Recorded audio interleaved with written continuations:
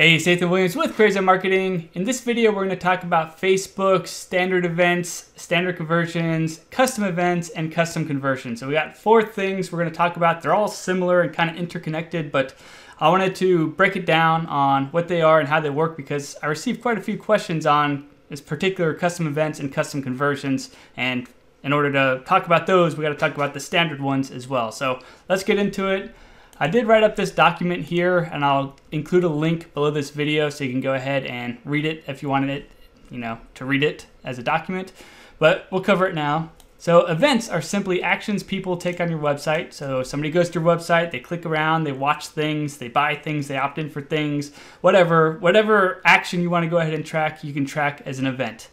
Now, there are 2 types of events inside of Facebook. There are standard events, which are events that Facebook has already established. They're pre-built and everything. So these are like your purchase events, lead events, add to cart events, etc.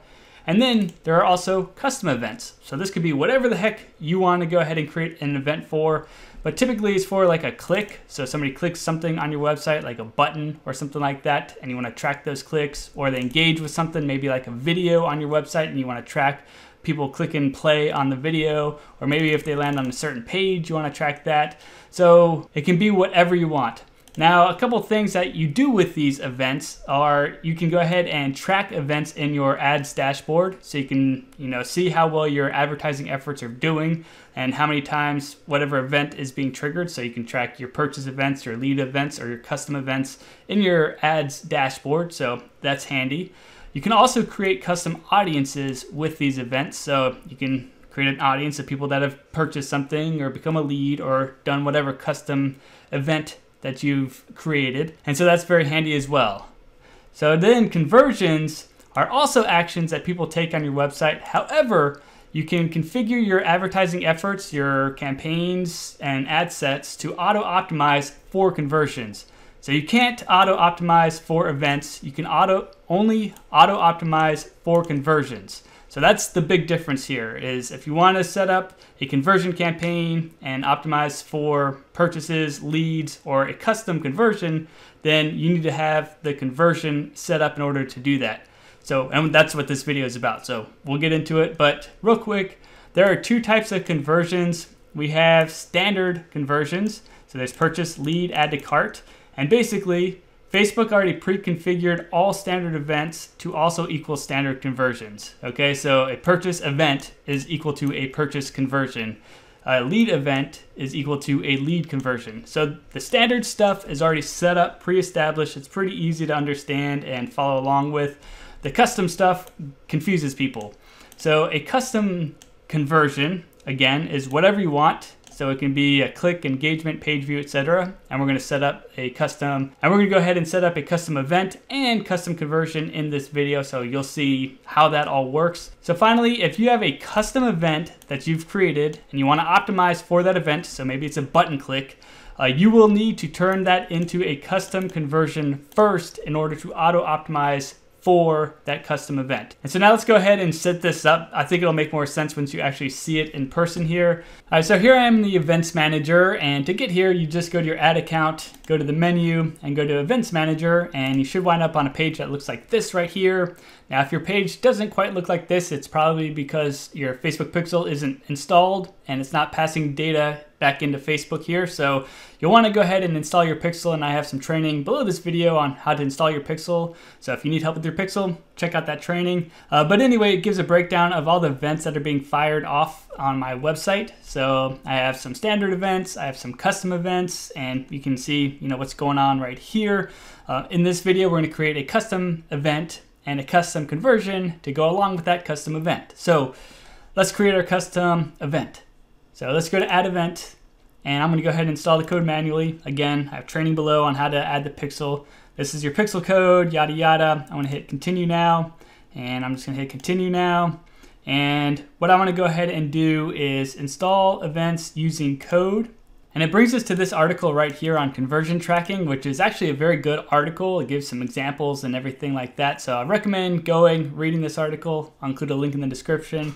But it talks about standard events and custom conversions, and breaks down the difference in Facebook language instead of just Nathan, my language here. Like I broke it down here, and this is their version of it. So recommend checking it out, reading it. And so let's go ahead and talk about the custom event I'm going to go ahead and set up in this video. So I have this page right here, and I want to track when people click on this button right here. That's what I want to go ahead and track, this button click event, and then I want to go ahead and create a custom conversion for this button click, so that way I can optimize for people clicking on this gray button right here. So that's my goal, my mission in life. And so now what I need to do is set up some code in order to track button clicks here and push that event information into Facebook Ads Manager. And there's a bunch of ways to do this. You could use the event setup tool, you could hard code it in, you could use a plugin if you're using like WordPress or something like that. So there's a bunch of different ways to push information or event information from your website into Facebook.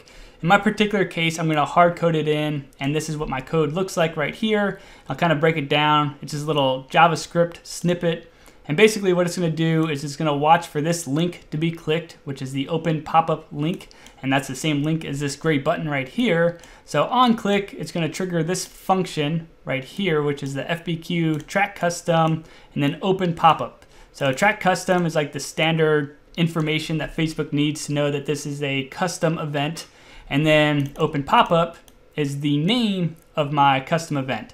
So if I go ahead and copy this and add it to my website and throw it in here, and I'll save it. And then what I need to go ahead and do is trigger it. So let me go ahead and trigger this event so that way Facebook can see it. So let's go ahead and pop this page up real quick.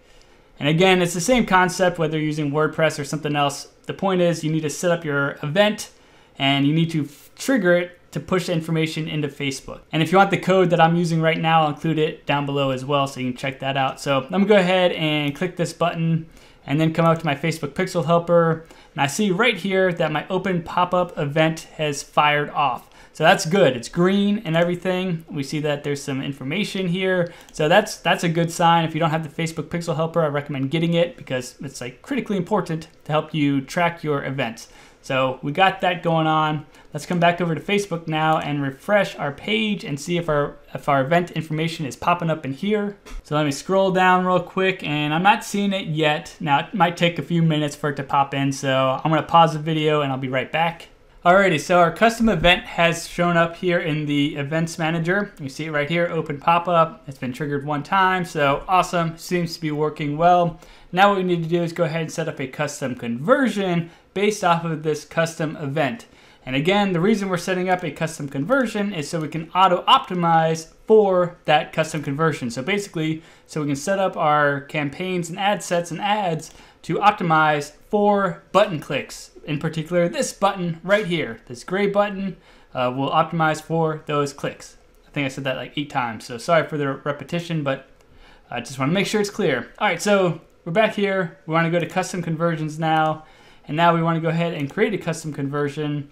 And I'm going to call it the same name as my event just to keep things simple, open pop-up. And then I can add a description like this is for button clicks on my squeeze page or whatever to help you keep organized. Then data source, so you want to make sure that you select the correct pixel. And then we get into the conditions for our custom conversion. So the first thing we can go ahead and do is choose a conversion event. And as you'll see, there's several to choose from. So there's URL traffic, then there's custom events like that we've set up, for example, open pop-up right here. Then there's the standard events that we talked about as well. So you can set up a custom conversion based off of those options. I'm going to leave it as all URL traffic for the time being. Also want to point out right here that there are rules that we can go ahead and configure. And so there's some drop-down menus. So we can do URL or referring domain or event part parameters. And then we have contains, doesn't contains, or equals. And we can hit the plus button to add even more rules and create basic segmentations, right? So obviously you could do quite a bit here with different URL rules. So if you want to do it based off of a page somebody lands on, you could trigger a custom event based off of that page.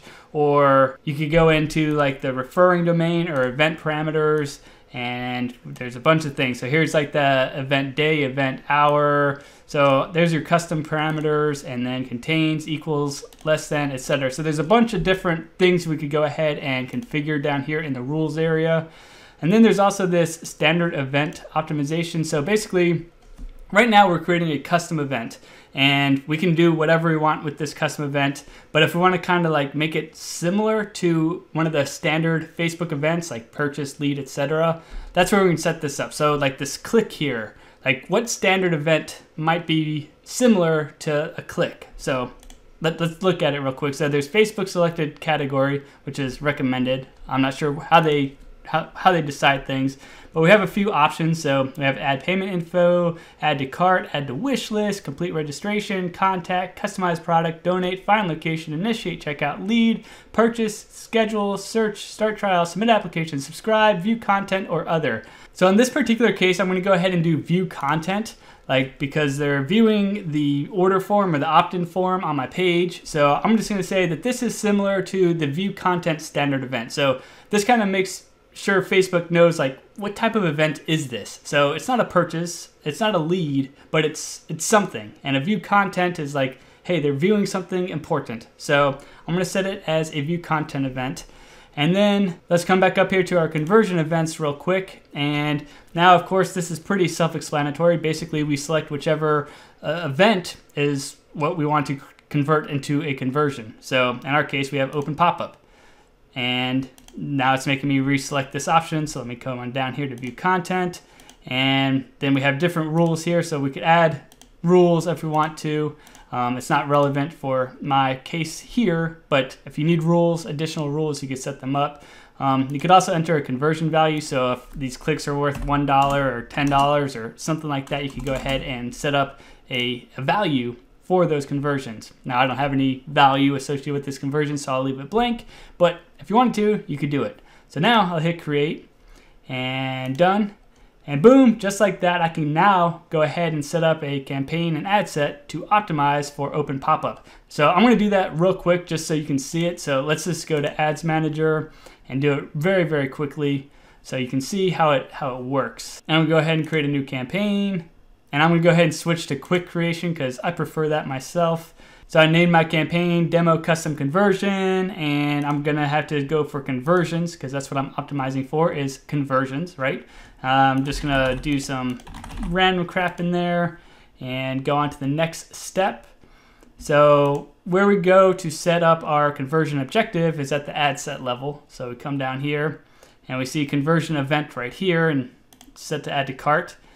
And then we get all the events we can go ahead and optimize for, like view content, lead, and add to cart, which are standard events. And then I have a custom event of SF Blueprint download. And then I have another standard event of purchase. And then we have inactive events and also like super inactive events, the red ones that have not been triggered. And here's where we see my open pop-up event that has not been received, and it's red. So that means like it's not been processed before, and that's probably because I just turned it into a custom event. I just turned it into a custom conversion as well, and it just hasn't really registered that information. Now I feel pretty confident that it works because I did see that the event triggered in my event manager. So since I saw it there, pretty confident it works. Just to be sure, what I'll go ahead and do is I'll come back to my page real quick and I'll go ahead and refresh it. I'll press this button, and then maybe I'll refresh it again, and then press the button again. And if I wanted to be really crazy, I might open another browser and click the button again just to try and make it trigger. And then I'll come back over here. I can go ahead and refresh it real quick. And we see that it's already been turned green, and so that was really quick. Maybe I just needed to trigger it as a custom conversion, and I hadn't done that before. So now that I've done that, we see that it's green, looks to be working, and now, of course, I can go ahead and configure all this other stuff and run my ad to basically optimize for the button clicks on my gray button here. And so that's pretty much it for this video. I know we covered a lot, and this is kind of a more advanced topic. So if you have questions, please ask them below. I want to make sure that I cover everything so it's helpful to you. Other than that, if this was helpful, I appreciate any sorts of likes, comments, subscribes, and I hope that you have a great rest of the day.